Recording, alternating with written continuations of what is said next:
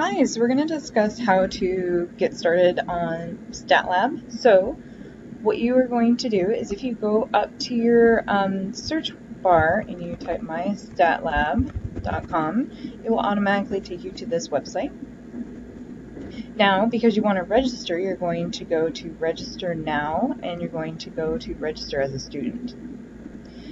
Alright, so here's the three things you're going to need to get started. You're going to need your email address. I suggest that you use your Olympic email address. Okay, you're going to need your instructor's course ID. You're going to find this on the syllabus. It should be highlighted in yellow. Okay. After that, you need an access code, credit card, or PayPal. So you can purchase an access code through the bookstore, or you can purchase it directly through the Pearson MyStatLab using a credit card or PayPal. Okay, please do not buy an access code outside of the bookstore or directly through this website, as it may not work. You could be purchasing somebody else's access code that they used before, and it won't be under your name, or it won't work, and it might be a scam. So after that, you're going to go to OK, register now. Okay. After that, you're just going to go ahead and follow these prompts. If you have any issues, just let me know. All right, now that you're registered, you're ready to sign in. So once you sign in, you're going to see our course listed. This is an old course, of course, but it'll still work for us. So once you click on your course,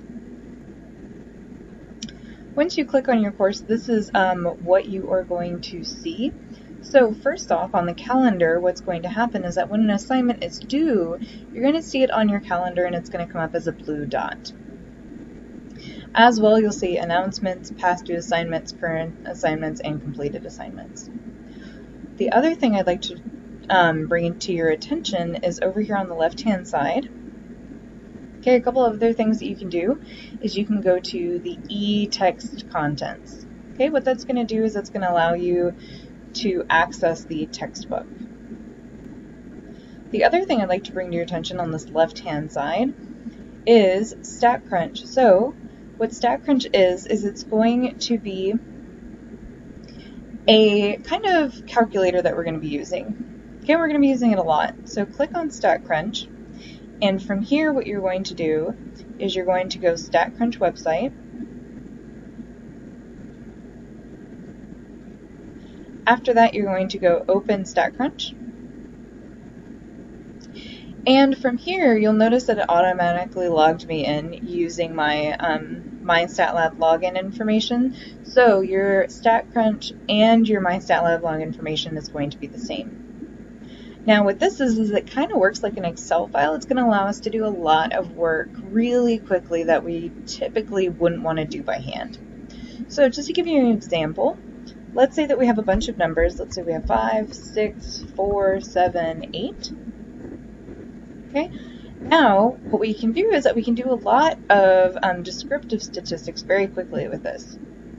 So, for example, if I go stat, summary stats, columns, okay, I can pick that column, var1, and hit compute, and it will automatically give me all this awesome information. So it'll tell me the mean of my data is 6. That means if I add all of these numbers together and divide by how many numbers I have, it's going to be 6. And then the rest of this information we're actually going to learn throughout the term.